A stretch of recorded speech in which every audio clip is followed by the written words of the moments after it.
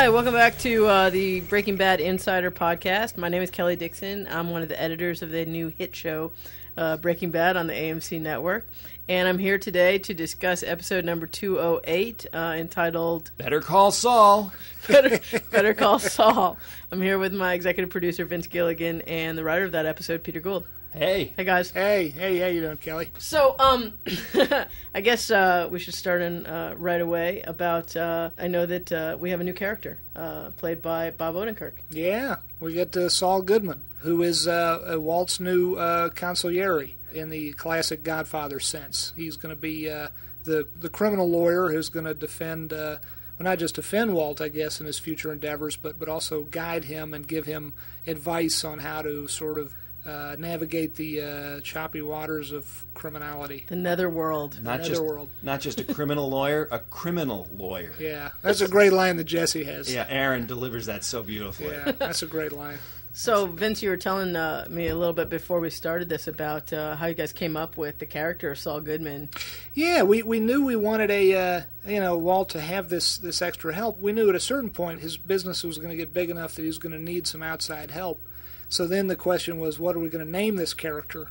And I remember coming into work one day having thought of the name Saul Good in the shower, as in it's all good, Saul Good, Goode. But then Jay Roberts, one of our writers, said, how about Saul Goodman? It's all good, man. So, and as he describes it in the episode, as Saul Goodman describes it, this is a made-up name he puts on in his mind to make his clientele happy. So he's passing.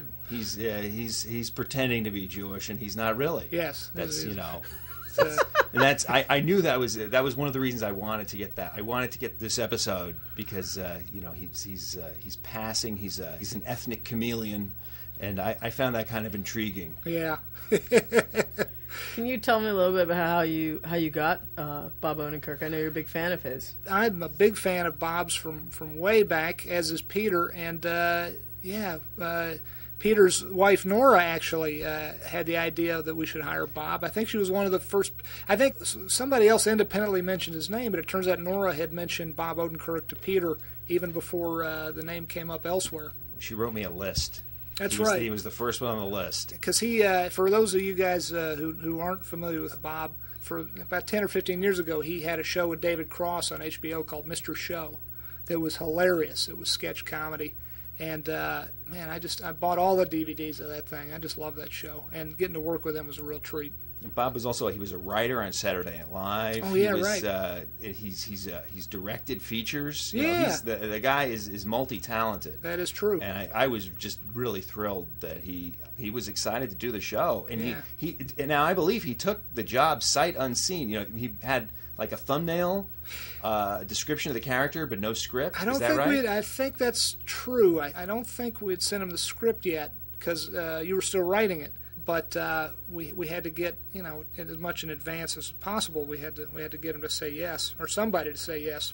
And I got on the phone with him. He wanted me to talk him through the character. I remember one of the first things he says was, the character's name is Saul Goodman. He's this Jewish lawyer. I'm not Jewish. I said, no, that's perfect, actually. And then he said one of his first things he was interested in talking about was Saul's hair. He had a very specific image in his mind of what Saul's hair would look like. And our hair department did such a great job of extending his hair in the back. I don't know if you could tell there. Oh, that's not his hair. Oh, no, it's not. I thought it was. No, that's a weave or something. Yeah. He was very concerned that it looked right. Yeah. And I think that was sort of the first building block.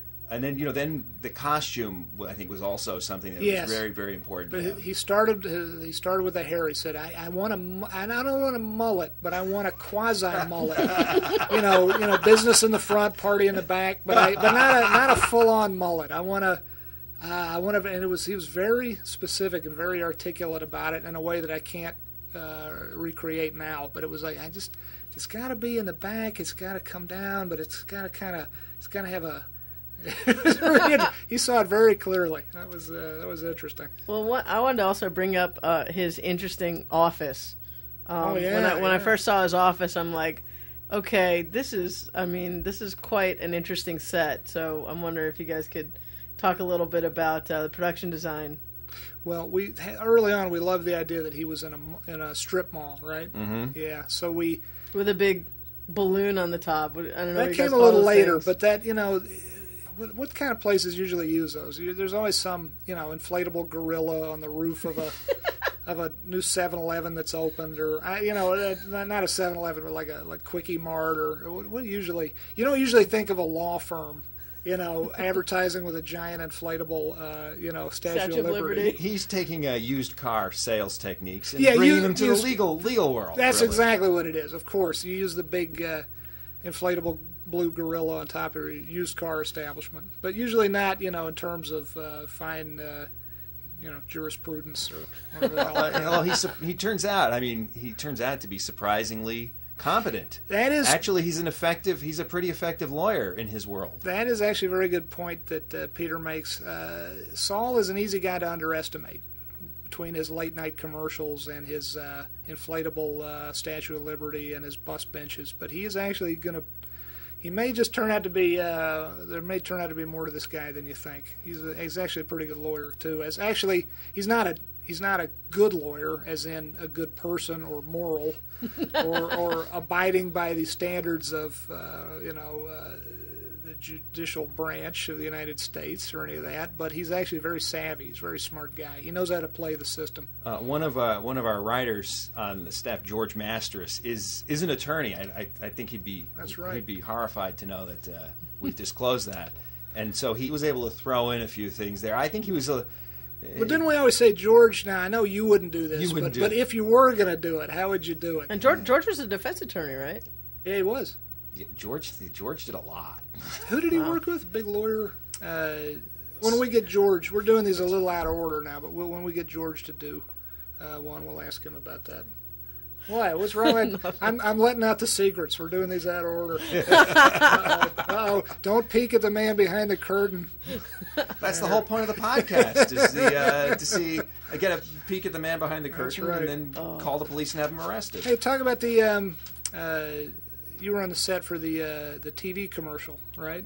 Right. Yeah. Well, that, it was the funny thing about the TV commercial, from my perspective, we had pitched that commercial so many times.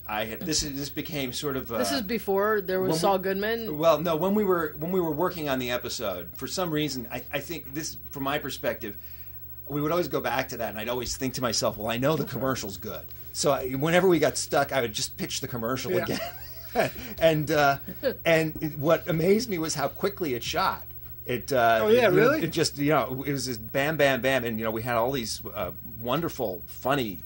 They were all local actors in Albuquerque, who we brought in. Yeah. But they were all, they were in and done, each of them probably in about half an hour. Yeah. So there was that, and there was also a lot of Saul Goodman green screen. The one thing that we do have that I think is really a treasure that I'm hoping ends up on the DVD are all the things that Bob did on that commercial that we couldn't use. Because I think there's probably 15, 20 minutes of improv. And he's there. He doesn't break character. He kind of starts directing the camera in character as Saul Goodman, and he's and there were times when he was kind of going off his lines as Saul Goodman. And it was really, I think it's some pretty spectacular stuff that I hope becomes publicly available. I remember Kathleen DeToro, our wonderful costume designer, was quite nervous in advance about how exactly is the guy's suit going to break off and you're going to reveal the black and white striped prison garb underneath. That's right.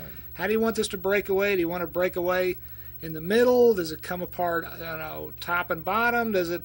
Would you guys hooked up like little fish lines and pull it? It was Velcro together. Well, that was a brilliant piece that Kathleen and her team did, and it pulled apart instantly. And it went back to, even more importantly, went back together instantly because you have to do a number of takes.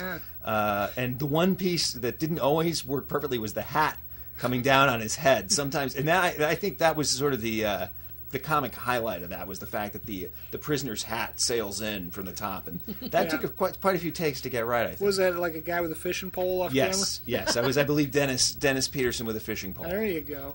So you guys started this episode with a nice, interesting little shot here.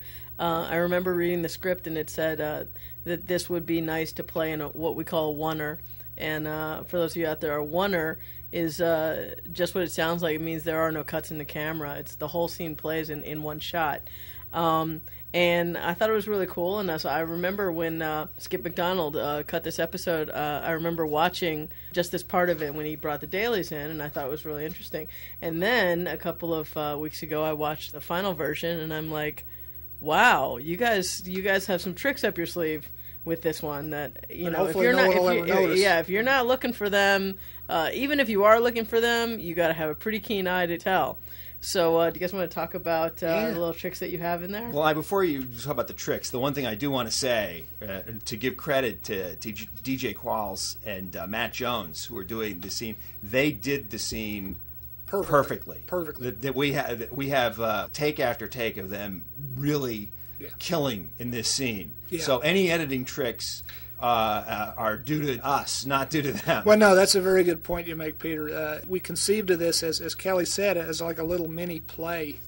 You know, you and Terry, you were there on the day when this was shot, and Terry covered it, you know, in the classic belt and suspenders fashion. He covered it from different angles so that we could cut into it as need be. And Matt and DJ did, as you said, a great job without a flaw. They ran it like a little play, because this thing is like 5 pages long, this scene. Do you know how many takes there were? How many takes were there? You know, surprisingly on this oneer, there weren't that many takes. What was interesting to me was that Terry moved heaven and earth to make sure the guys arrived a day early. Yes. And so he got a little extra. They arrived on, we were shooting, my memory is we shot on a Monday, and he had them come in on a Saturday instead of Sunday, so he could work with them at the hotel. And so they ran the scene, and by the time they got to the set, they were doing a great job. But then another thing that he and Michael Slovis, the DP, did was that they shot all the coverage first.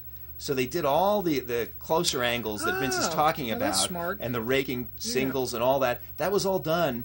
And so it was almost as if they had Which is that out of much order. more rehearsed. That was out of order. That's absolutely the opposite of what you usually do. Yes, usually you work from the wider shots in closer. Yeah. So basically you're saying that when I read it, it was supposed to be a oneer, but just to protect yourselves, you guys decided you wanted to shoot coverage, medium shots, close-up shots, just in case. Yeah. Absolutely. And then we were in the editing room, and we knew we had something good because you guys did 2 or 3 takes of that master maybe, and they were all of them really good, really well executed by the 2 actors.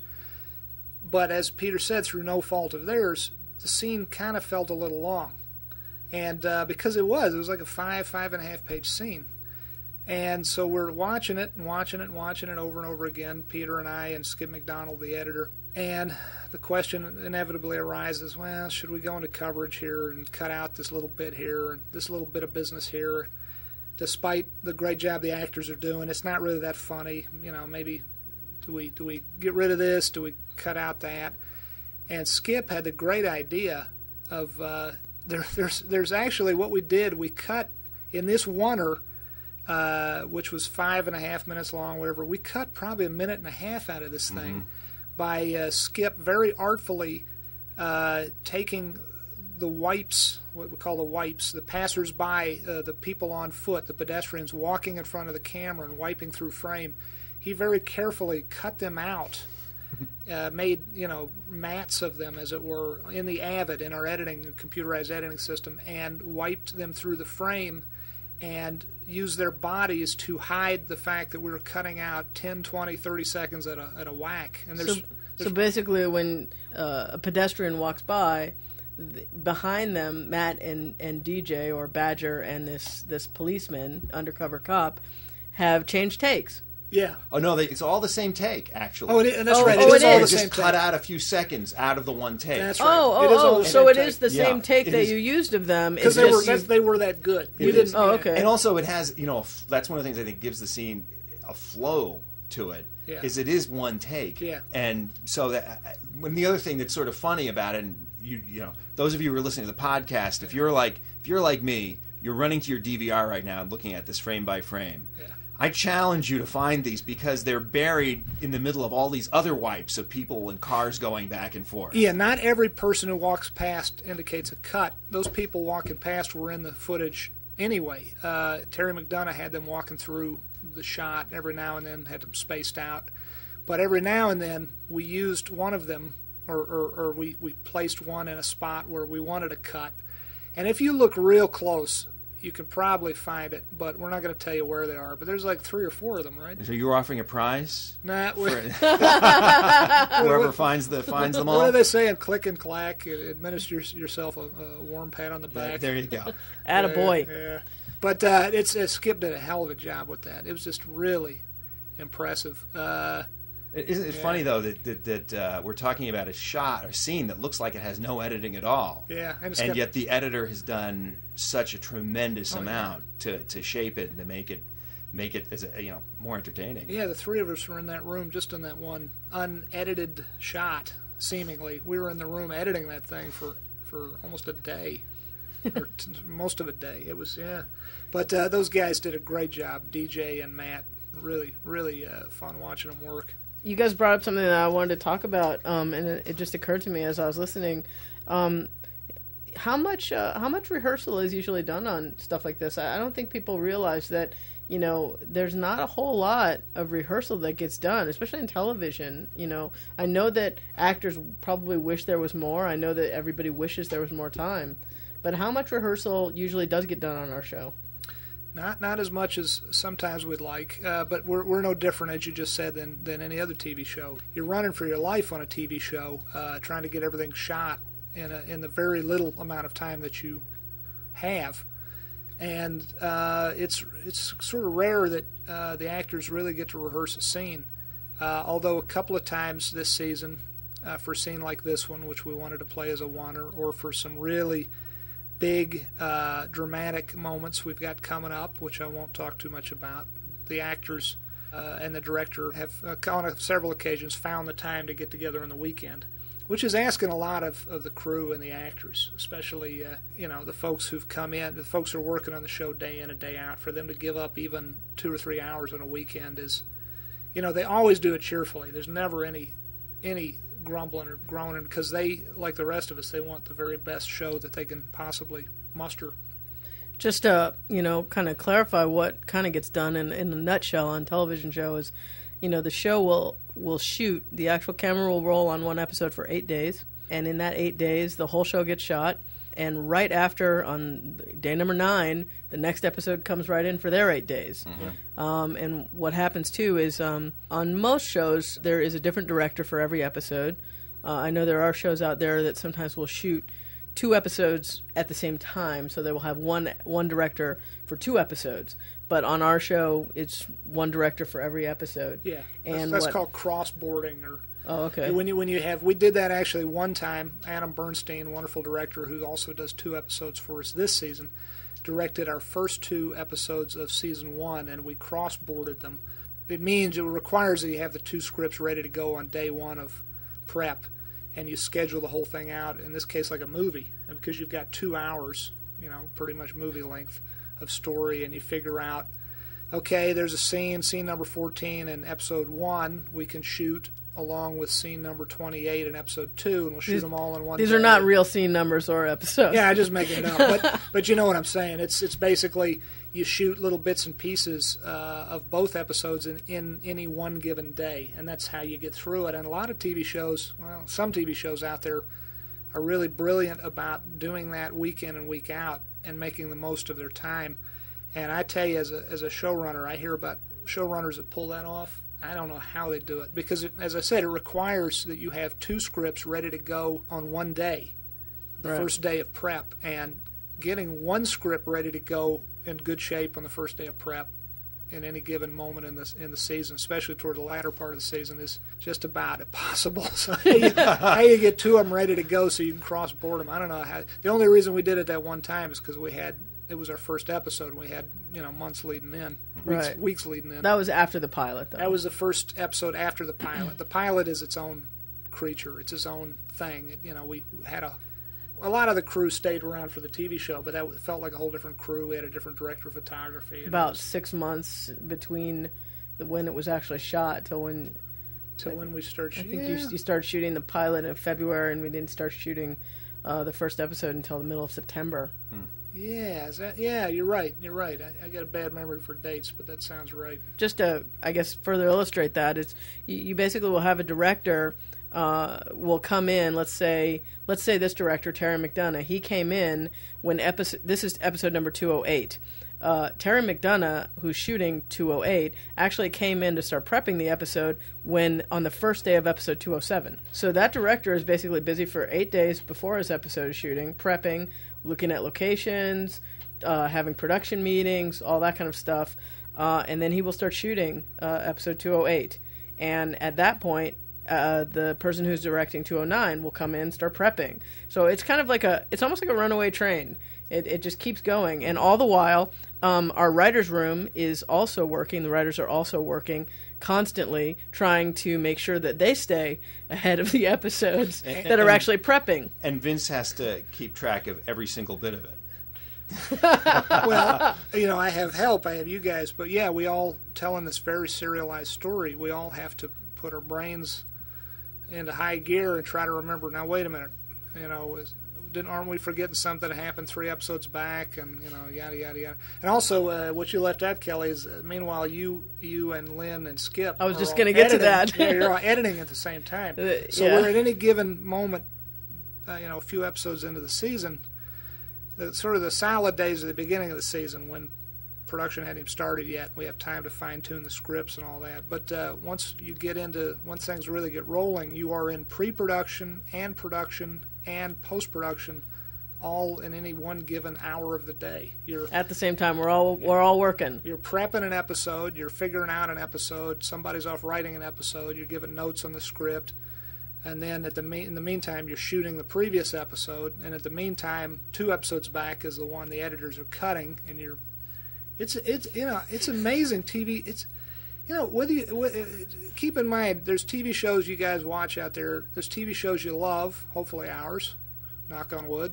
There's TV shows you hate, but any of us, we all have what we love and what we hate. It's astounding the amount of work that goes into making a TV. I can't even believe that we. I don't mean us. I mean any TV show. I don't believe even pull it off. Even the worst. Well, it sounds very self-congratulatory. I don't mean it that way. I'm just TV in general. I don't know how it works.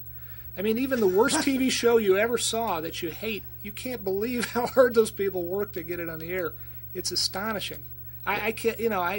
I'm amazed. Well, the other perspective I'd give you on that is I think everybody who works on the show, me included, you realize how much work it is, and then you say, wow, but we're working on something really special that's really clicking, and you can feel it clicking. And I think that's one of the things that happens. Everybody gives, just a little bit more, or, you're really getting the best of everybody, because it's not just hard work and God knows what the results are going to be. You can just feel it kind of clicking and being special. Yeah, or at least that's how I feel. We all get tunnel vision. You got to believe what you're working on is special, whether it is or it isn't. You got to believe it. Otherwise, I don't know how you get through the day. But in this case, it really is, Vince. It's not self-deception. Well, it's funny. I didn't mean to get off too much onto a tangent. I think it's kind of, I guess, a lot of people don't really understand how it works, but I only wanted to mention it because of the amount of rehearsal or the lack of rehearsal. We really have to rely on the fact that, our actors are here and they came to play. And oh, yeah. Well, you said it right there. I mean, Kelley, it's the reason we don't have to have rehearsals. Everyone would like them, I think. Brian and Anna and Aaron, all Dean, Betsy, RJ, everybody would like rehearsals. There's a little bit of a blocking rehearsal that you go through for every new scene, but that happens the day of. That happens an hour before they're going to roll. That happens 5 minutes before they're going to roll most of the time. And I think they'd love more prep time if they could have it, but we live or die on our actors, on our cast, and thank God we got such fine actors who get it done. And it's amazing to watch Brian, just for instance. All of them are so wonderful. But you watch Brian, you're sitting there, BSing with him on the set, and he's talking about the way the Dodgers played the night before, and he's goofing around, telling jokes with the assistant camera operator or whatever, and suddenly somebody calls rolling, and it's like suddenly he's a different person. I mean, in a nanosecond, he's a different person. He's got such chops. He's been doing it long enough, and he's got such skill and talent. So talent is sort of God-given, but the skill he earned over many decades of work, and as did the rest of our actors, and they really put it to good use. Someone calls rolling, and boom, all of a sudden he's Walter White. Because Bryan Cranston and Walter White are two very different people, but man, he can turn it on and off. I don't know how they do it. It's amazing. Well, jumping back to episode 208, a couple of episodes ago we met our new lead. Well, not leading lady. She's Jesse's leading lady, though. She's Kristen Ritter. Kristen Ritter, Kristen Ritter. Yeah. And in this episode, basically, this is the first time they kind of hook up, right?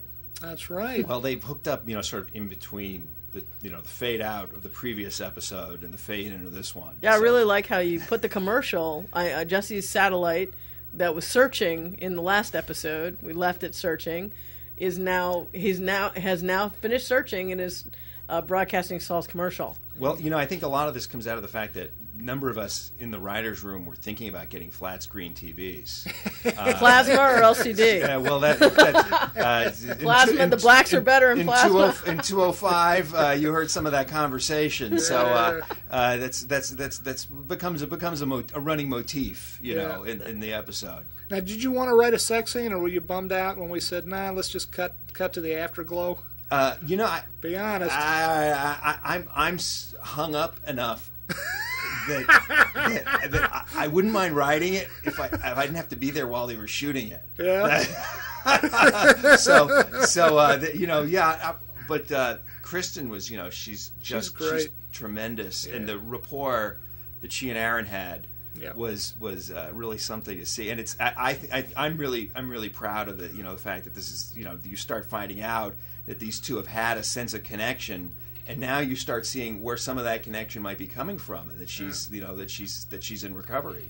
Yeah, absolutely. Yeah. Some of the maybe there's a reason she maybe she's drawn to him for a whole lot of reasons, and I think that's kind of interesting. Like a moth to a flame. Yes, well. Maybe. I think, suffice it to say, and not to be too coy, but we got some interesting stuff coming up with those two. And they are great together, aren't they? Yeah, they really are. Honest to God, no pun intended, but they have great chemistry together, those two. They truly do. She's real sweet. She's, I think I mentioned in another podcast, again, she came to us, Bialy and Thomas, Sharon Bialy and Sherry Thomas, our wonderful casting ladies, turned us on to her.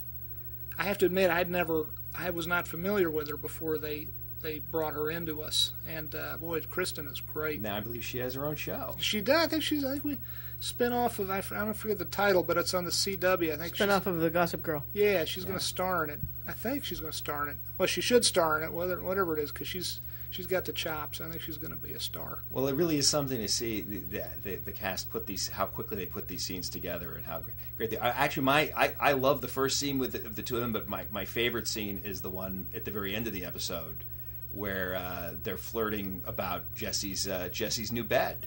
Oh, that's and a great we're starting to see. We're starting to see his apartment kind of come together here. Yeah. It really pulled the room together. Yes, it did. It did. The bed, and I just found it, really. I liked how they got together. That was a great. I remember having some little minor freak out about. I said it has to be goddamn king sized.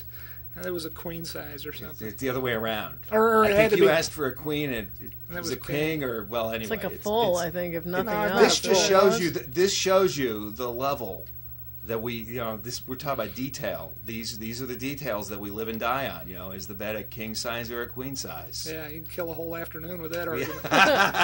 And then, listen, where do we go to lunch? That takes another 3 hours. I kept arguing for a water bed, but and water bed is good. We gave Mulder a water bed on the X-Files, and for the first, we did 9 years in that show. For the first 5 or 6 or even 7 years, we never showed his bedroom, and then we gave him a water bed. So I didn't feel like I could properly do a water bed. And then it broke. Everything's been done on the X-Files. That's one of the things I've learned from working on our show. Yeah. Oh. Well, I gotta say though, Peter, one of my very favorite scenes in the show is when Walt actually talks to Hank. I really, really liked it. One of my favorite. Scene. It's got one of my favorite pieces of dialogue in it where it just tells him to, kick life in the ass. But I really love the line where it basically said, you and I don't have really experiential overlap or something like that. And I was like, oh, you'd be surprised. That is a great scene. You were there that day, right? I was there that day. And that was rewarding to me also because I had written another scene between Walt and Hank from the first season, the last episode, where the cigar scene where they're talking about what's legal and what's not legal. Yeah. And I didn't get to be there. I was on a picket line. That's when right. that was shot. That's right. And this time I got to be there to watch these two guys work together on the scene, and it was really. That was one of my favorite scenes of last year, actually. That one there. That was a really solid scene, talking about what's legal, because it all starts because Hank has brought Cuban cigars to Walt's party, which are of course illegal in the United States, and the line of what's legal, and it's always shifting, what's legal, what's illegal. That was a good scene. Yeah, and this scene is a good. It's not an immediate follow-up or anything like that, but it's sort of reminiscent of that. These two guys sort of being honest with each other. Well, or as honest as Walt can get. Well, their relationship's changed, Yeah, it's different, and it's. I mean, one of the things that rings for me this. I was having terrible insomnia while we were working on this episode. Oh, yeah. Nervous? Yeah, I was falling apart. I had insomnia, and so that whole line about waking up at 3 o'clock in the morning, that was all right out of my life. Yeah. So I was really happy that ended up coming through, and of course the way Brian reads the line, he to have him do dialogue that you've written that means something to you, you feel like, wow, that's how I really feel. Why can't I express myself that way? And that's part of the joy of. You did though. I did, but why can't you do it in why talking? can't I sound like that in real life? You know why? Because if you were that, if the words rolled off your tongue that easily as they roll out of your computer, you'd be satisfied enough that you wouldn't need to write. And therefore you wouldn't be writing, and you'd be off working at H&R Block or something like that. Nothing wrong with working at H&R Block. Yes. That's not my point. Fine people at H&R Block. The fine people, no, my point being that writers are not the happiest lot you can ever find yourselves in the company of. They are not particularly super happy. I think I read some quote last year about something like, what do writers do every morning? You get up and you just open a vein or something like that and just, write. I mean, you just kind of it feels bang that against your forehead until the blood drops on the paper. I don't know why it should be that way. It does feel that way. And then you catch yourself feeling all mopey and I have to open a vein. I have to let out the secret contents of my brain onto the page. I must share this with the world. It's just we're just telling stories. It's just don't get all bent out of shape about it. And yet, I don't know. It's just whatever. Well, let me ask you guys. Also, getting into the philosophical part of our podcast, which always happens. Walt is getting pretty aggressive. He's getting very, very aggressive, especially with Jesse. Happened before, and I think in episode 205 when he tells Jesse to handle it. Yeah. Mm-hmm. And now he's also we've got a problem. Badger has been arrested. Right. Jesse didn't know, and Jesse, you can even tell when Jesse's on the phone, I think to Combo, and he says, don't cover for him, man. You can tell that's all an act that he's doing for Walt, but he finds out, and he's afraid to tell him and stuff like that. But Walt is becoming, quite aggressive and on the offense with Jesse and saying, Walt is making Jesse change. Yeah. Yeah. Well, it's a seesaw that goes back and forth where, whereas in 205, Jesse was kind of laying down the law and calls him Walt for the first time. Yeah. And then, he goes through what he goes through. I think that's the only time that I've ever seen him. I don't know if he's done it before. No. It's certainly. No. And boy, Walt made him pay for that one. Yeah, he sure did. And then, I've lost that thought, but but this leads me to think of something I'm thinking about a lot lately. I mean, we're so proud of where this season goes, but in some ways this sounds like a hippy dippy thing to say, but Walt kind of writes himself, at least in my mind. He kind of not just Walt, but Skyler and Jesse and Marie and Hank and Walt Jr., they all kind of tell you, if you listen closely enough, in other words, if we writers sit in a room long enough and talk about the characters long enough to one another, the characters kind of sort of tell you where they need to go. Well, at least it feels that way. They surprise me. Yeah. They surprised me. I mean, I was stunned when Walt and Jesse kidnapped Saul. That was one of those things. It was one of those. We had basically backed them into a corner. Yeah. And we had come up with 55 million things that they could do at that point. Yeah. And and then they end up kidnapping the guy at gunpoint. But I love that scene. Talk about how. I'm sorry. Finish when he's like starting to speak Spanish. That's great. Well, I think one of the things that was on our minds was that the season is really. This is a dark season. There's a lot of very heavy stuff happening, and we not on purpose, but it just sort of turned out that way. It's organic. Yeah. Well, it kind of had to. And this episode, I think this episode kind of is tonally, it was a little bit different. It was a little bit different lighter. and a little bit lighter, Yeah. and that was something that I think we worked really hard to still make it feel like the show and feel right, but also go a little bit lighter for this episode, especially considering where we're going. Well, I tell you, I love the lightness. I love the humor. Lightness, maybe the word, maybe not, but I love the humor of this episode. But I tell you, anyone who's not in it for the humor, that scene that saves it all, that's a weird way to put it. There's nothing here that needs saving in your episode you did such a great job on. But that scene we were talking about a minute ago with Walt and Hank, that's a pretty serious. I love the thoughtfulness of that scene. You did a great job on that scene. Well, what's so great? I mean, we'll pat ourselves on the back for a minute. But one of the things I like about the show is that you don't know which way it's going to go. And there's always this kind of zigzag. Yeah. That I'm always surprised by it. I mean, I've been stunned by some of the things that have happened. Talk about how cold it was that day. That scene where they've kidnapped Saul and they've got the shallow grave out in the. How far was that from Q Studios? That was within about a half mile, right? Yeah, this is close. We're staying close to Q Studios, but Q Studios is out in the desert essentially. Yeah. And Terry McDonough, the director, he scouted this location, which is like there was a huge depression in the desert that had been, I think, dug out for some purpose. They're going to build houses or an underground tank or something. And so we found this wonderful place, and we decided to shoot at least the beginning of it at what we call magic hour, which is just when the sun sets and there's still a little bit of light in the sky.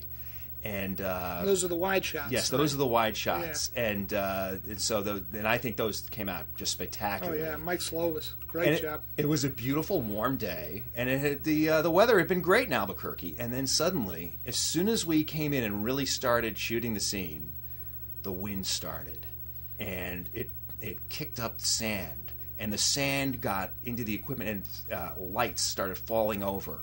And the little tent they have for the video monitors went flying, and it was, but it wasn't just sand going through the air; it was cold. It was freezing cold, and it was throwing sand in the actors' eyes, in everybody's up their noses, in their mouths, and the Albuquerque crew all suddenly produced goggles. Anybody who was in from LA had no goggles, and so. So a lot of us were asking, so where'd you get the goggles? But so Terry and I ended up huddling inside the RV, watching this over a little hugging monitor. Each other for warmth. Yeah, that's it. Well, and then like the play Terra Nova. It was like some kind of play. I don't know. And but the whole cast. The three of them out there, they were in between each take. There was a lot of spitting and pulling sand out of their ears and their eyes and everything. And but the thing was, I never heard a single complaint from anybody on the crew or anybody in the cast. And boy, I was so glad when we saw the dailies of the scene that you can actually see the wind whipping around. Yeah. And one of the things that was not a wind machine. That was not a wind machine. Yeah. And Bob was concerned before the scene shot. He said, "Can we get a wind machine so that my hair flaps around?" Because he wanted his hair to fly around. And man, his hair is flying. We didn't need a wind machine. That hair is flying around like crazy. I don't know what it is. I don't know if it's makeup or if it's just really just snot underneath his nose. But I love that shiny patch under his nose in the close-ups. It's worth seeing on a big screen. It is. But those guys were great in that scene. I'm I'm so glad I wasn't there that night. It just sounded miserable. You should be. That was the last thing we shot for the episode. Which oh, it was? That was the last bit? Yes. Oh, okay. Well, one more thing I want to ask you guys about. I remember when I read this episode, it's funny because you guys have used kind of a conventional get in front of them, kind of a bait and switch kind of thing going on with the drug, the what do you call it? The big swap. Yeah, the big swap. Yeah, that deal. Yeah, but I remember seeing it a few weeks ago at the mix, and I remember being really pleasantly surprised because it does not come off. It doesn't come off like one of these conventional ones. It's really nice, and one of the nice things too about it is I love the music choice that you made. Music choice, I tell you, we are so blessed. We've got Dave Porter, who's our composer, who writes original music for us and does a wonderful job, and we've got Thomas Goljevic. Thomas G, we call him because his last name, I'm not sure I'm even getting it right. But Thomas G, who is a real pro at, he's so good at finding songs, existing songs. He's a DJ, and he also was the music supervisor on 6 Feet Under before he came to work with us. And he found a song, and I'm drawing a blank now on the name, but he found, among many other wonderful songs he finds for us, he found that song that we use in the dope deal scene. And I tell you, you're right. I agree completely, Kelley. It was like, because we had heard a wonderful cue Dave had written for it, and we're like, oh, that's really, really good. And then, well, let's listen to this song Thomas sent us, and then you're like, holy crap. It totally kind of, it's one of those things where it just, you're not expecting it. It's like so many things on this show where, you just don't expect it. It goes against the grain. I mean, I really like a lot of the music choices that Thomas brings in because they just totally are not what you expect on that kind of thing. He's got great taste. Both those guys, he and Dave, both have great taste. You were going to mention also a little bit, Vince, just in closing about the Aztec. We were talking a little bit about Walt's car. We could do a whole podcast on the Aztec. But yes, a good point. Look closely in that scene when Bryan Cranston is quite a driver. He can hustle that Aztec around pretty well. And he, if you look closely, when he makes that U-turn to go stop, the deal from going down wrong, he whips that thing in a U-ey, and 2 times he gets the rear tire off the ground. That was pretty impressive.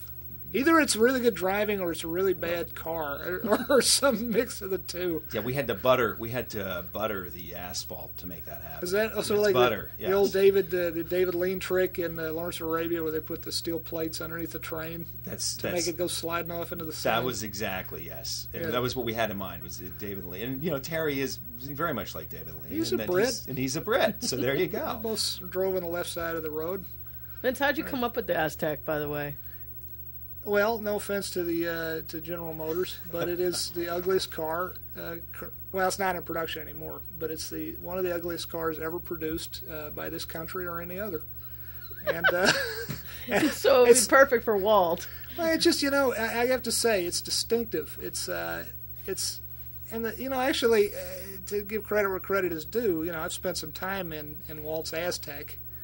And there are a lot of actually interesting design tidbits. Well, wasn't it made to go camping and stuff? Yeah, it's got and... cup holders in the tailgate built in, and it's got the center divider that you put your elbow on when you're driving. Doubles as a cooler. You pull the whole thing out, take it with you put ice in it as an ice chest. That's a cool design. I don't know why the rear end has to look like it does, but What about the color? Well, the color, that is not a official GM color. That is, again, our wonderful... Oh, we never did talk about the great, our wonderful art director, Rob Wilson King, who gave us Saul Goodman's office, that crazy office with the Constitution on the walls. Also chose the paint scheme for the Aztec and had it painted a very specific, very matte finished color, which is some sort of a cross between olive drab and like dried cat poop, and it's that is not a color you find in nature or in the GM paint catalog. So, but Rob King, by the way, we need to talk about him more in another podcast. Great production designer who really is integral to the look of our show, along with Mike Slovis, our wonderful director of photography. Well, guys, I guess that we're about out of time here, and talk about next time. Talk about episode 209. I can't say enough about Rob and Mike Slovis. They're just it's fantastic to watch those two guys work, and I love the visual look of the show. And they just do they do fantastic work. That is true. We're blessed to have them. Well, guys, so like I said, we're gonna meet up again, talk about episode 209, which is called 4 Days Out. 4 Days Out. 4 Days Out. Oh, boy. That was a fun one. So, oh boy. Thank you guys for coming in. You won't believe what you're going to see later in this season. It's going to knock you on your ass. Knock your eyeballs out. All right, guys. Thank you, guys. Let's go break bad.